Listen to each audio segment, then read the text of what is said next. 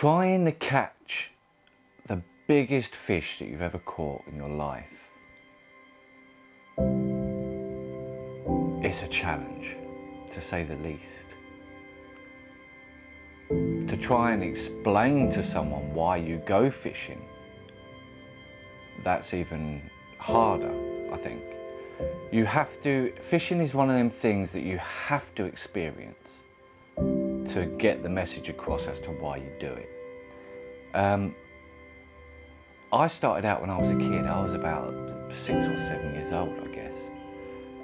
I grew up on a narrowboat on a canal, so I spent most of my evenings just fishing for perch over the side of the boat. And that's where it all started, and it stuck with me ever since then. And I think that's kind of how we all get started. We all have that experience of being a kid fishing with somebody or our friends or whatever.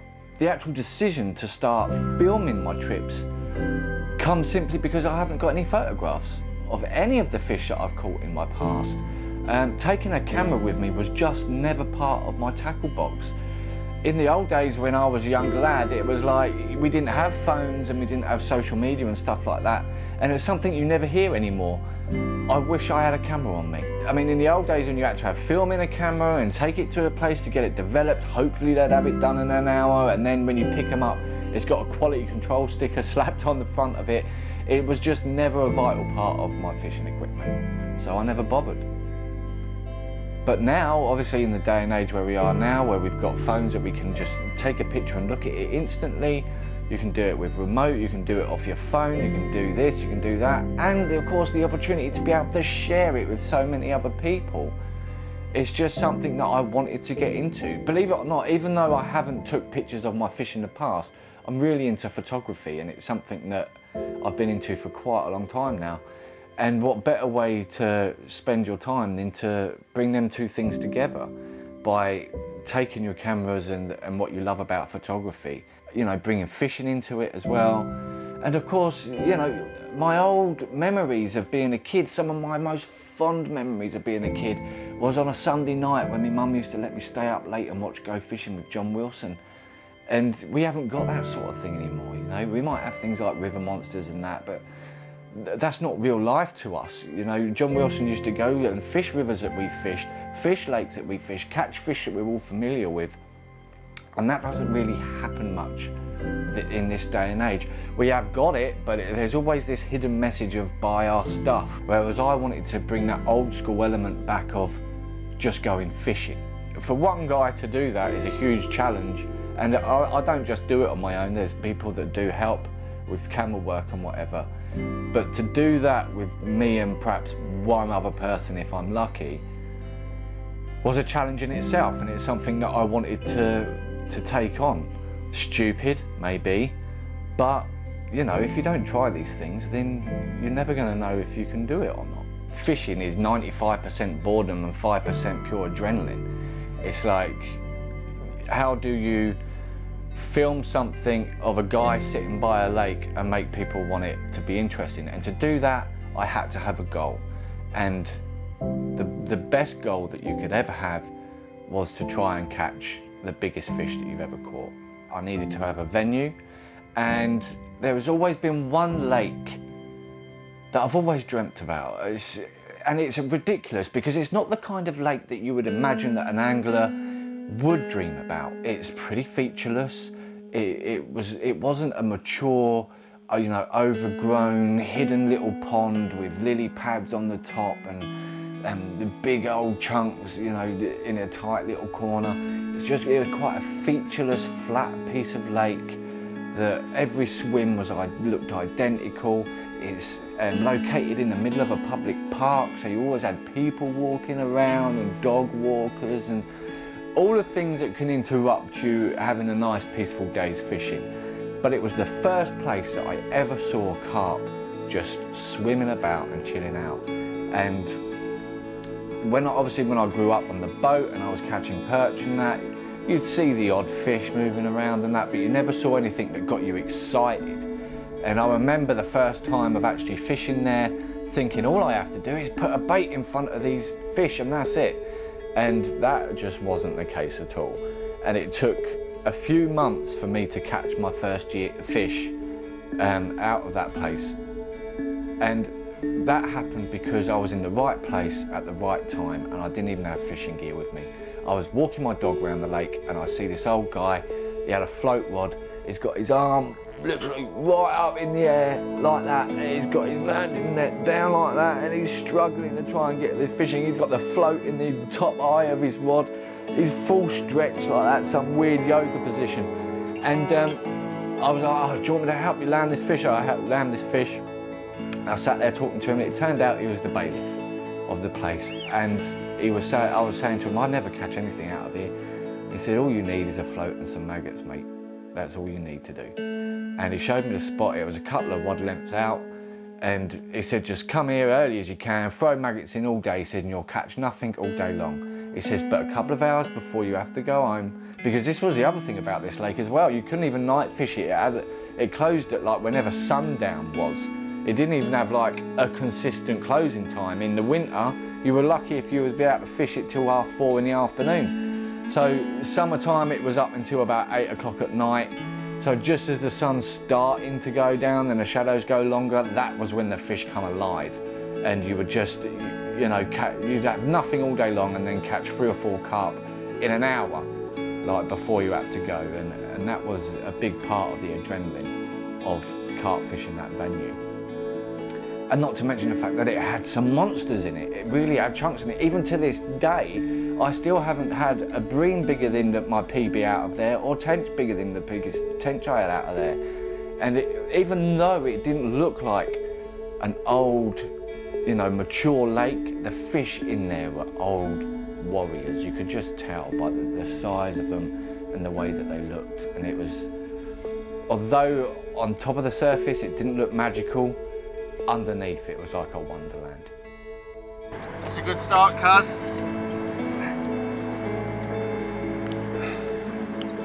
Chill. Relax yourself. That's a koi, isn't it? Now, if it wasn't for that fish, I don't think that we would have continued and carried on it to this day doing this, because after that, months went past without me catching another carp. After a few weeks of fishing Bedfont lakes, we could see that the actual place was starting to go downhill and it wasn't being maintained at all. And lo and behold, a few weeks into actually filming REELMEN, the lake closed down to fishermen and you weren't allowed to fish it anymore. So we then had to find another venue.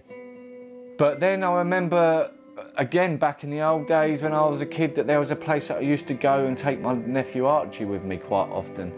And I did a bit of research on Google and whatever and found out that it was Twiner's Fishery and that the place was still going. So we went down there for an episode and lo and behold, we caught a few bream. Now, although bream can be looked at as a nuisance species when you're trying to catch carp, they were welcomed so much because we'd only been catching small roach and perch and like 1 pike for a whole year. So that, thank God, was a breath of fresh air for us. We did that episode, we edited it, we released it and whatever. Didn't have any contact with the fishery manager or anything at that point. And then it got to a day where he was like, let's go down again, but we won't take the cameras and that, because it was starting to get really stressful and I was starting to really believe that the reason I weren't catching fish was because I was too busy trying to focus on trying to make a fishing program. So it was like, right, let's go down there, let's forget the cameras, we'll just go and do some fishing. And I went down on pit 2, and at the time it was pretty much packed, and I got this one swim that was right round the corner by some trees, and I remember sitting there and I watched every angler. Was there for 24 hours and I watched every angler like clockwork, from the first guy that was on the left hand side of me, caught a fish, then left hand side of him, fish, fish, fish, fish, fish, fish, fish, and then by the time he got back to me, I had to go home. So it was like, I couldn't believe it. I was like, my God. So I thought, well, surely with a bit more time and whatever, I'll be able to catch some fish. But while I was there, the actual fishery manager came up to me and he'd seen the video that we did on the bream. And he was really impressed with what we did and everything else, and we got talking. And I said to him, you know, if you didn't mind that we use this place quite often, then, you know, I'd like to try and get the £30 carp for me. And we got talking, and he was telling me about the membership, and the membership was like 400 and something quid, which was way out of our budget. But there was a waiting list, and he would be willing to put us at the top of the waiting list if this was something that we wanted to do. So we coughed up the 480 quid, which was painful as, mate. And but it turned out to be one of the best things that we could do, because obviously it gave us such a variety. It gave us the whole year to be able to fish it whenever we wanted. We had 8 lakes to pick from on this one venue, and you know, half the lakes had 30 pluses in it. So we thought, happy days, here we go, this is the venue. And unfortunately, it turned out that it wasn't going to be as easy as we first thought. There's bigger fish in here and a larger quantity of bigger fish. So even though it might take a little bit longer to get a bite, I'm feeling quite confident today that I am going to get a bite, and hopefully that bite will be a bigger fish. So all we can do now is sit back and see what happens.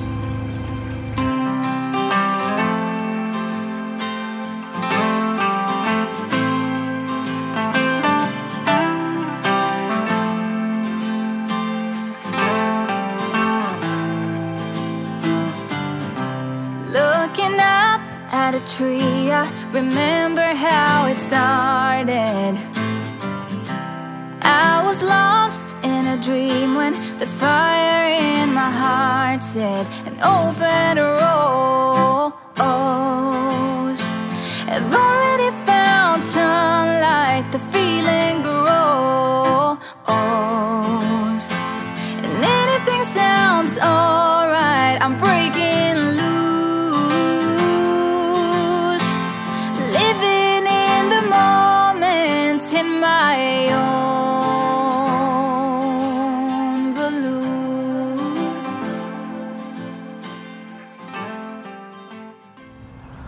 Well, things are very quiet at the moment, so it's time for a brew.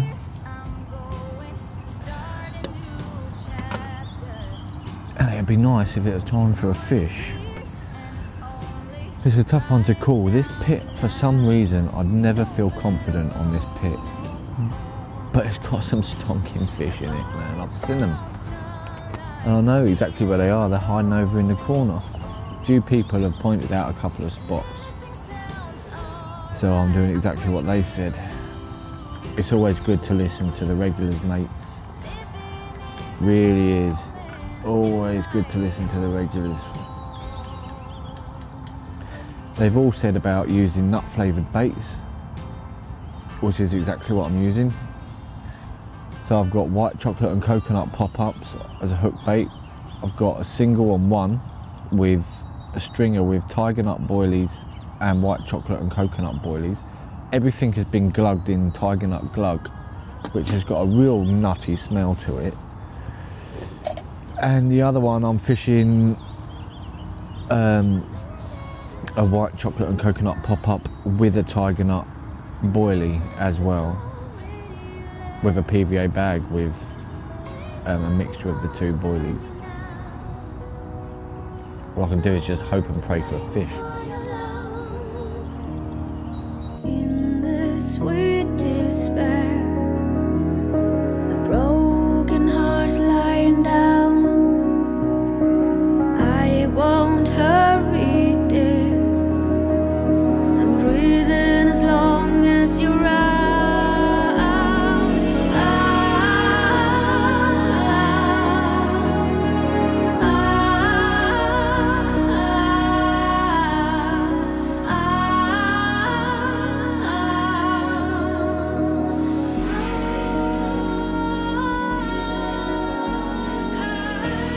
But that's the story of fishing, isn't it? It's the biggest part of fishing is the anticipation of not knowing if you're going to catch anything, not to mention the biggest fish that you're ever going to catch.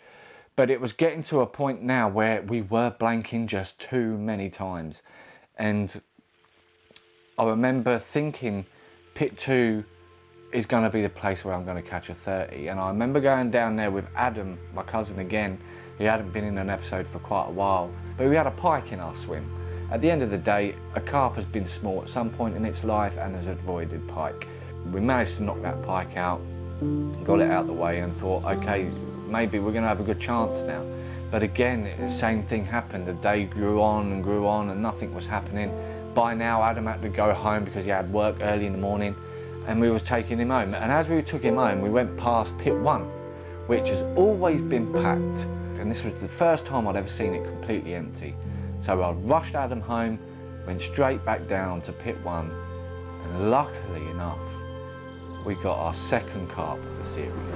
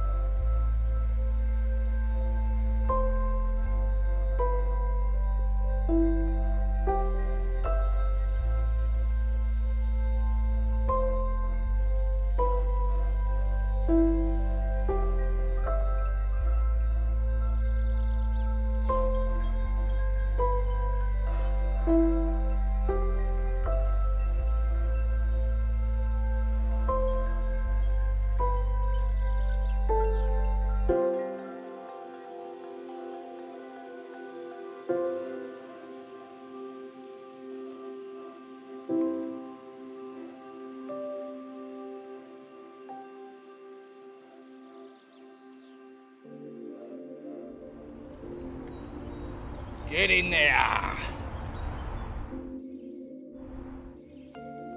So finally, I've been blanking for so long now. Here she is. It's the common carp, part of the king carp family.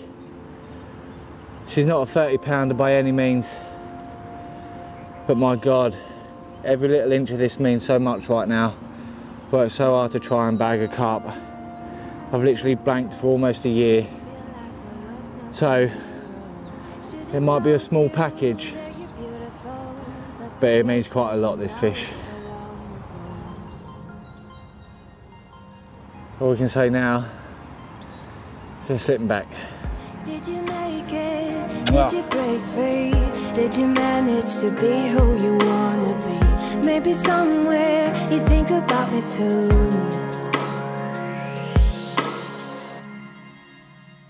I wonder where are you now? Wonder where are you now?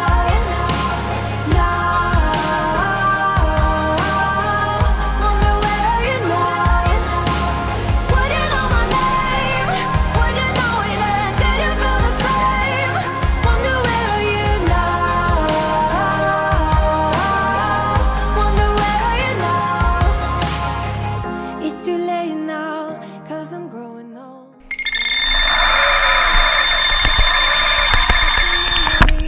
Just a broken frame, and I know that I have no one else to blame.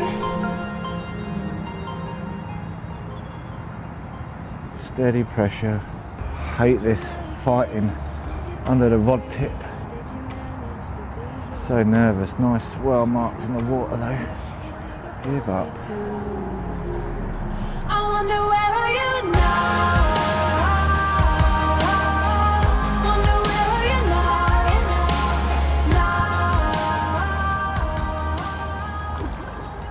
Hey. No.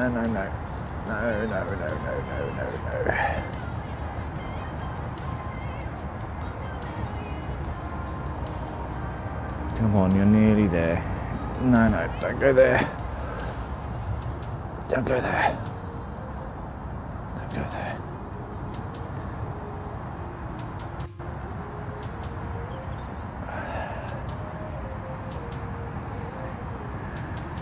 This is hard work when you're used to fighting bream.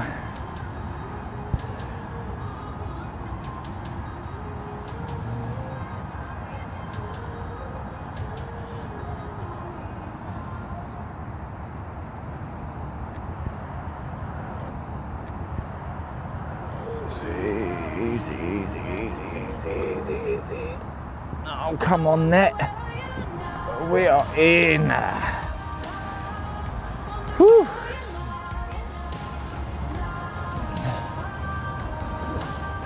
That's a better looking fish.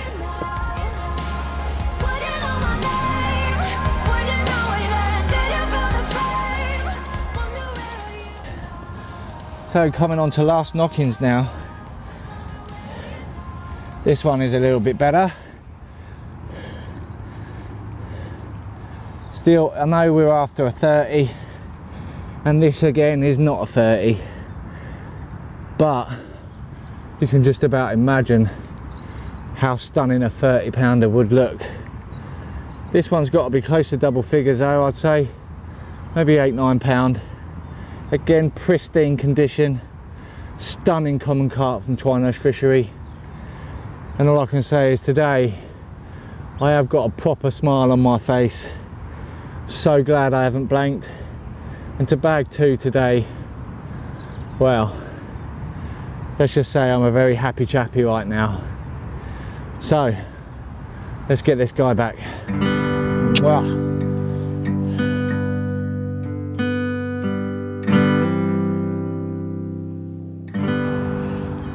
Okay, so we come down here again. We've dropped Adam off because he had to go to work. And due to the weather, we're not going to have too much time really, but fingers crossed, as he says. Here we go. Yes.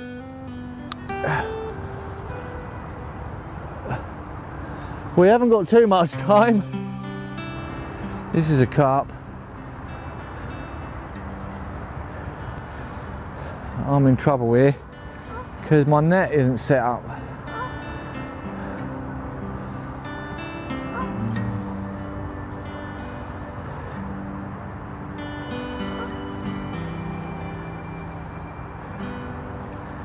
Easy, easy, easy.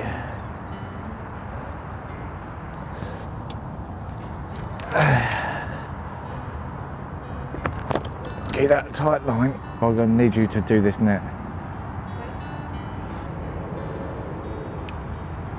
Well, I wasn't expecting that. And by the magic of television, the net is now together. And this is scrapping a good one under the rod tip. No, don't go under there. I can't let you go under there, buddy. Oi, oi, oi, oi. Give it some line.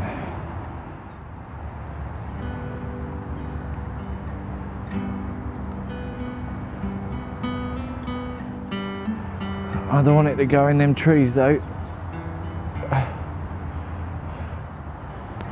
Such scrappers.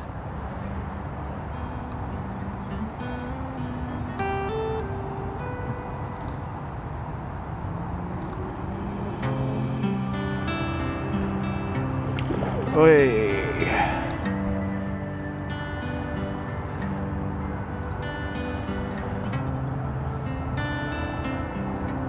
This feels a good fish. Come on, baby. Oh, I hate that when they roll over the line like that.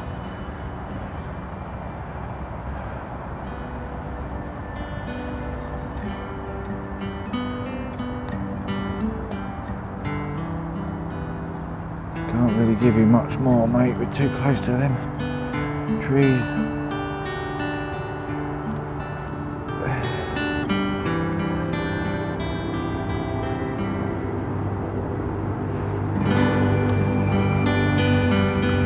Yes! Nice fish.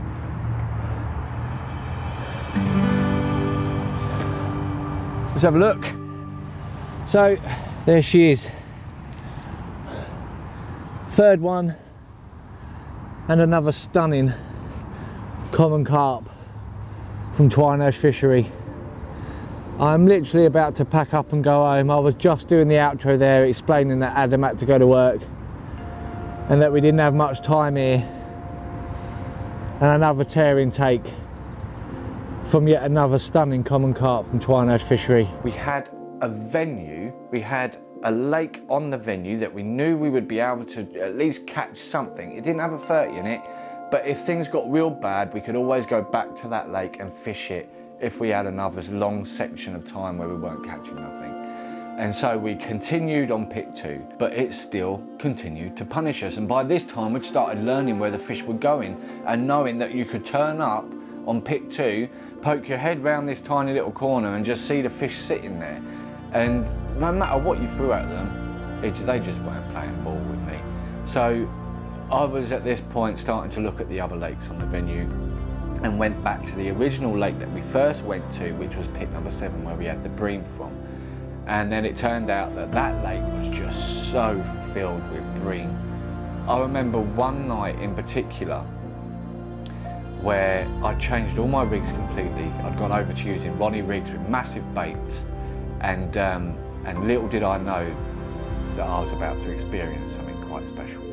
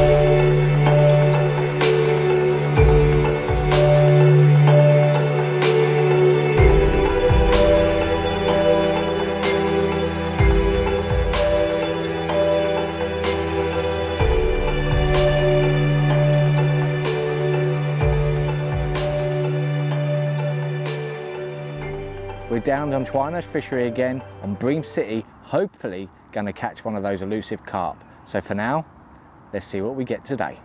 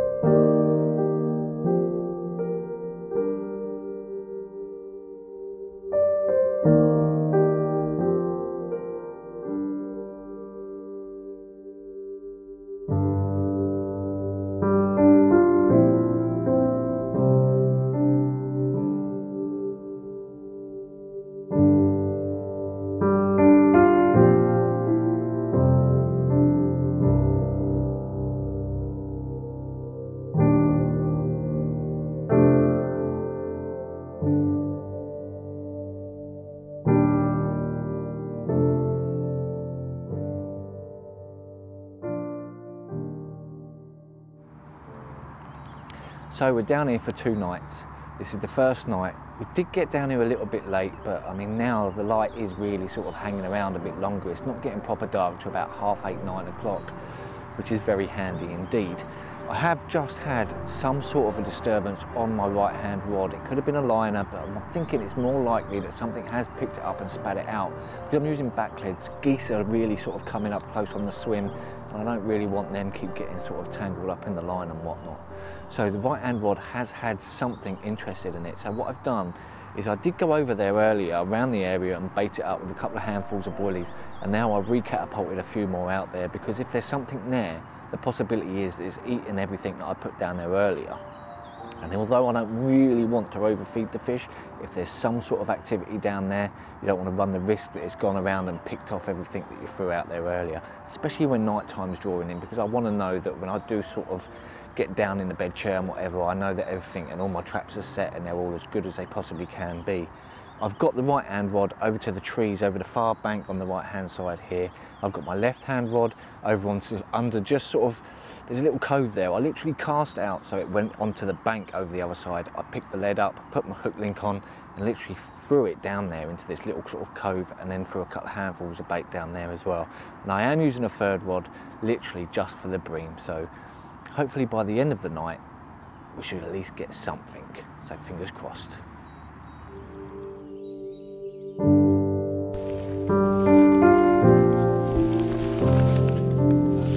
It's getting 3 o'clock.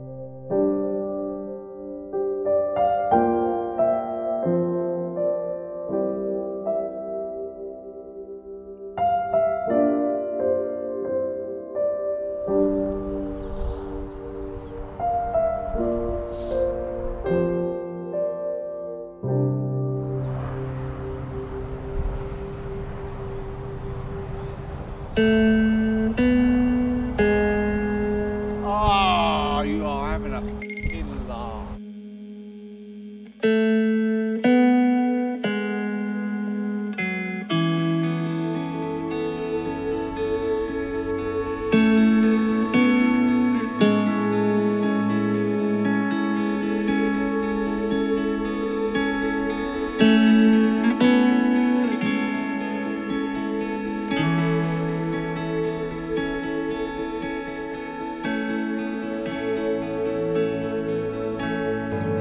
Should I have expected anything less?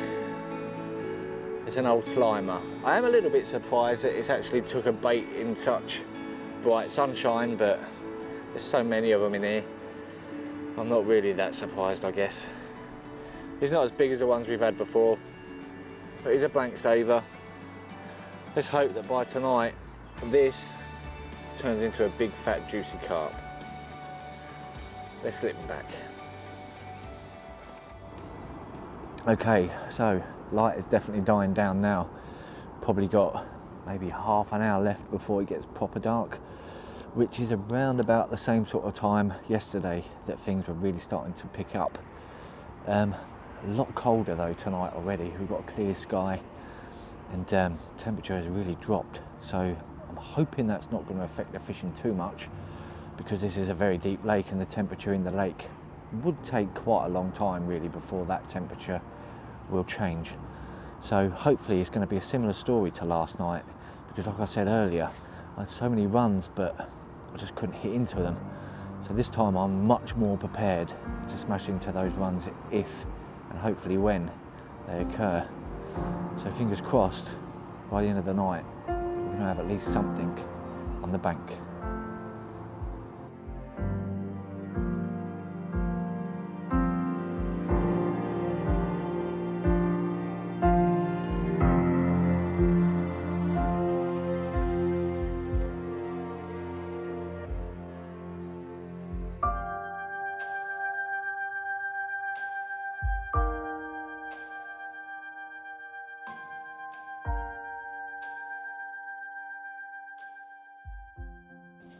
It's 3 o'clock in the morning and look what we got here. It's still not a carp from pit number 7, and yet another snot bag.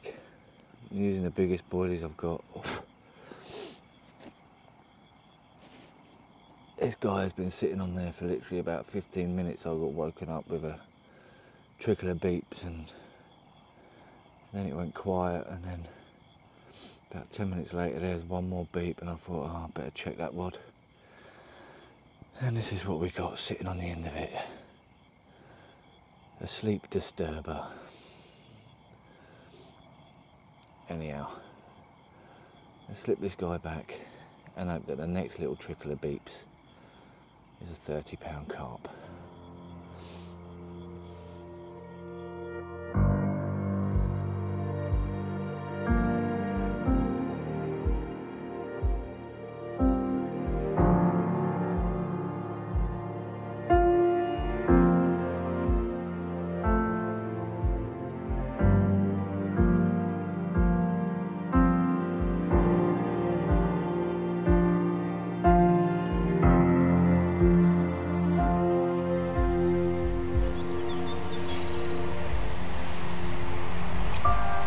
Shaking here, just so nervous with these rigs.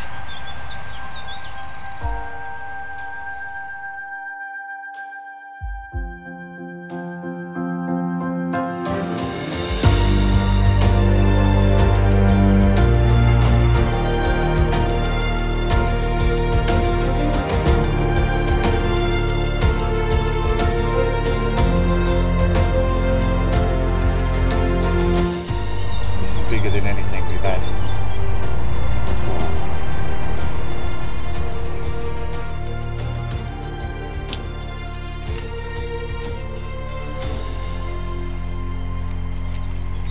Get in there! What an absolute monster. Nailed him.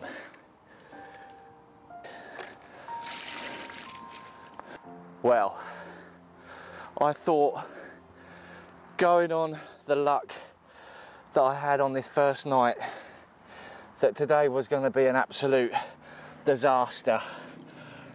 But my God, look at what persistence has brought us here. Oh! This is a new PB for me. It's 27 pound Twine-Ersch mirror carp. So in a way, we'd done it. My previous PB carp was 26 pound and we'd beaten it just slightly, you know. But we still, even though the challenge was kind of done because we'd got the biggest fish that I'd ever seen, we'd gone that couple of pound extra and called it a hunt for a 30-pound carp. And little did we know that a bit of a disaster was about to happen. And we went down into the garage to pack the gear up and head back down to pit 7 after we had had that PB. Got to the garage and the locks were off, and opened the garage door and my rods were gone. Who would have thought that after everything that had happened, you know, Bedfront Lakes being closed down, the rods getting nicked and whatever, that the second you get back on your feet and you've got them rods out there, that you achieved what you set out to do over a year ago. So I'm back down here on pit number 7, and as you remember, I had that glorious 27-pound mirror carp from here. So I've literally set up all 3 rods around the same similar area that I caught that 27-pounder on. But later on, I'm going to get one and downscale it a little bit and hit the bream, because after all, we're on the infamous Bream City, and I would really love to christen the rods. So till then, let's see what we get today.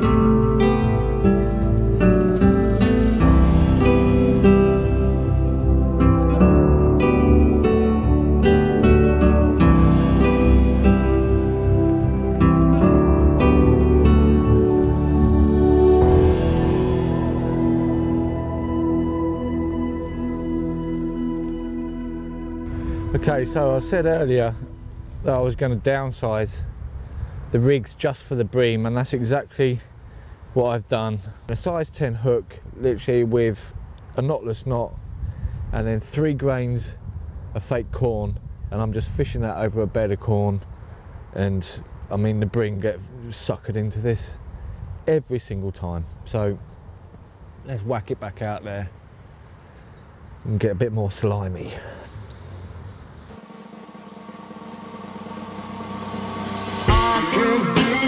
Diamonds on earth, and I don't wanna take you traveling the world, but I can love you.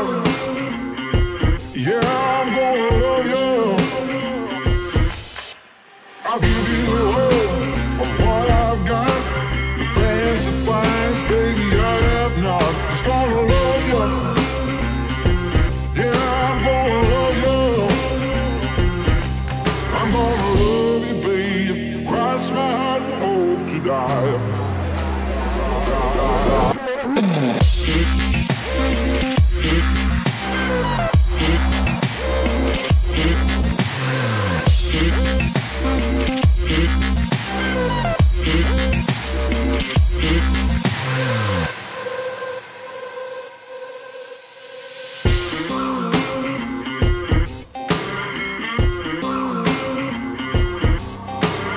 Golden trinkets, mobile phone, expensive shoes, you can get your own. Just gonna love you.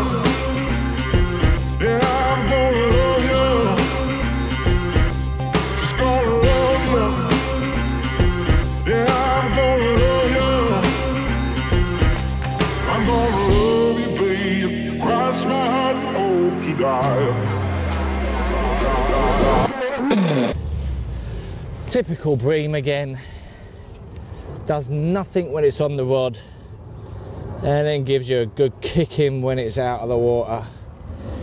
This is why I've been unhooking them in the lake, but this one seemed to be a bit more substantial, hence why I thought I'd give them a bit of a closer look. Look at the snot on it, it's absolutely disgusting. But it's let me test the new rods out, and I like them. They're quite sensitive. I'd love to know what a carp feels like, but at least I felt a little bit of weight with this guy. Let's get this slimy old sod back where he belongs.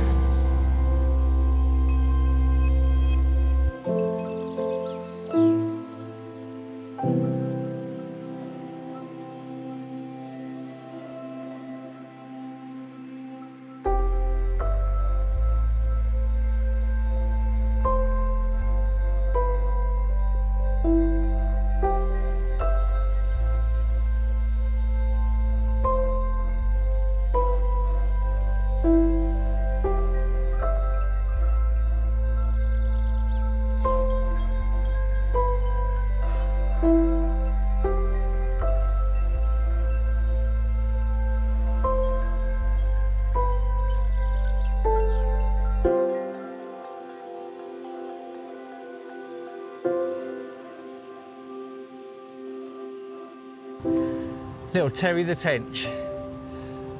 A new one for REELMEN. This is a weird coloured tench though. I mean, normally you get the dark emerald greens and the golden colours. This almost looks like a cross between the two. It's very golden in colour on the bottom, but a stunning little fish. Tench are definitely one of my favourites. So I'm quite happy with this little guy.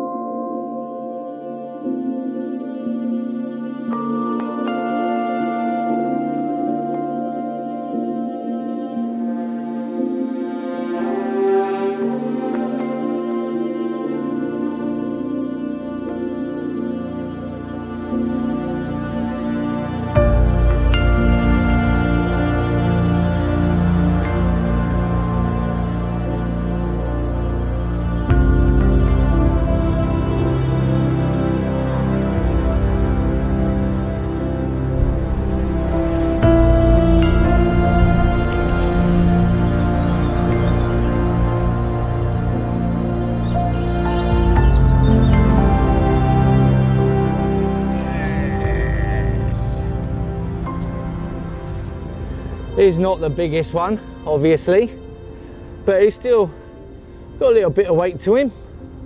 And it's nice to have had a bream, a tench, and now a carp as well. And like I said in the last episode, I do like a mirror no matter what size they are. So, very chuffed with this guy. I think it's time we slip him back and maybe see if we can get a little bit bigger.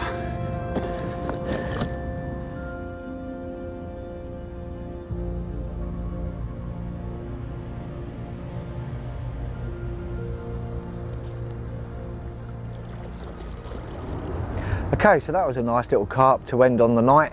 Obviously I'm not going home yet, I'm going to be spending the night here, so I've reset all my traps now. I've literally got my right hand rod still on them 20 mils, which is what I had that carp on. He ended up being 12 pounds, so that's not a bad size, a nice little double figure fish there. The middle rod is where I had that tench on. I've dropped the size down on that to a 15 mil boilie, and my left hand rod is still out there for the bream, fishing over a bed of corn with the 3 fake corn nuggets there on there as well. So hopefully the night time should be quite eventful, but we have had a lot of mixing, changing weather today. It's been windy, it's been rainy, we've had cold spells, warm spells, but the fish really seem to be turned on by it because there's a low pressure. So fingers crossed tonight will be even more eventful. Let's see if we can get that 30-pound carp.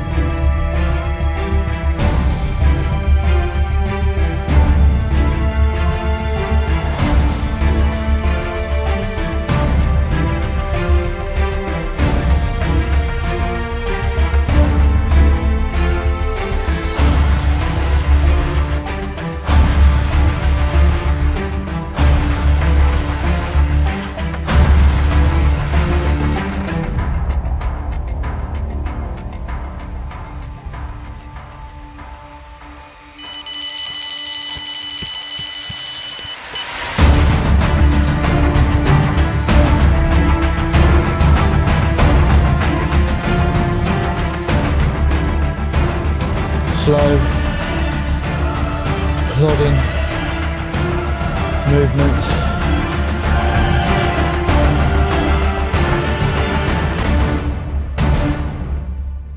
She's in these snags.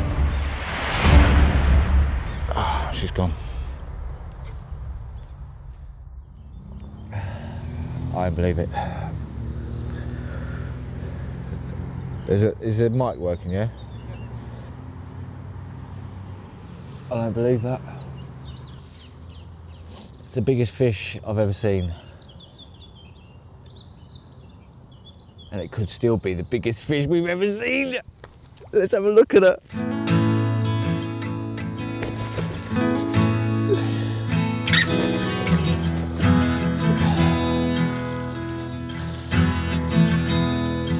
What's left to wait for? This is a new PB again for me. 33 pounds of Twiner's common carp. This fish is otherwise known, I believe, as floppy tail. 33 pounds. We finally did it, guys. The hunt for 30 is over. As long as it took to get that fish, the moment I held it and weighed it and saw that it was over 30 pounds, you'll see in the video that I almost look a bit disappointed. The main reason, without a doubt, for feeling almost disappointed about catching that fish was because it felt like we was then going to have to say goodbye to everybody that watches. It's just the quality of the people that watch our videos is amazing. That's something that I don't want to just throw away. So just remember, guys, I appreciate you. Tight lines, heavy nets, and I will see you later. Is that it? Thank God. I can't stand doing these videos for these people, my God. Get this mic off me, I can't breathe.